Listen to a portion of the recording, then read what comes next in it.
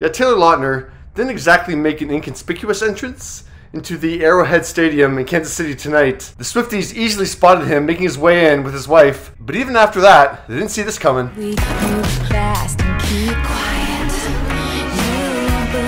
Yeah, Lautner dropped into Swift's I Can See You music video that she premiered during the concert and at midnight on YouTube, and not only did he drop in, he kicked some ass. He did every single stunt that you saw in that music video. He didn't have a stunt double. It's insane.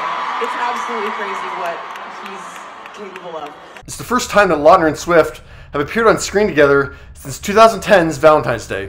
Oh my gosh, I totally love him. And I'm crazy about her. That's where they met and started dating for a brief period. The relationship did inspire Taylor to write Back to December, which of course she re-recorded Speak Now Taylor's version, which came out yesterday. And I go back to December all the time. Back in May, when Lautner was asked by the Today Show how he was feeling about December coming back, he said, "I think it's a great album. Yeah, I feel safe." Well, now we know, of course he felt safe. He and his wife have become some of my close friends, and it's really convenient because we all have the same first name.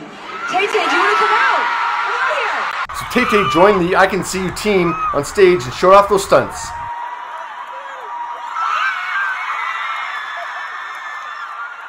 By the way, didn't plan the flip. It felt right.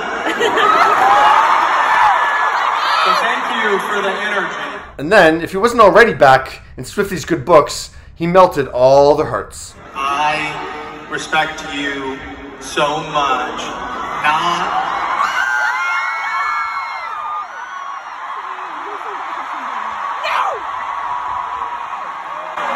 Not for the singer you are, the songwriter, the performer, but truly for the human you are. Reuniting on screen 13 years after their on-screen and off-screen romance, Taylor had a lot of glowing adjectives to describe Swift. You are gracious, humble, you are kind, and I'm honored to know you. So thank you for having me be a part of this and being a part of my life. Afterwards, Lautner Instagrammed a photo of the three Taylors, his wife's name is Taylor too, recreating the Spider-Man pointing triangle on set of the music video, and he captioned it, "Secrets out, tonight was wild," and a Swiftie commented, "You're literally Taylor Swift's best ex-boyfriend." Well, that's the title of that, there you go. I should have seen this coming. How did I not see this coming? I kept thinking that Mayer was going to be the one to speak now this time around, but nope. It was Lautner, and yeah, I don't know why I didn't see this coming. Well played, Lautner, and Swift, well played. But yeah, what did you think of Lautner's return and I Can See You?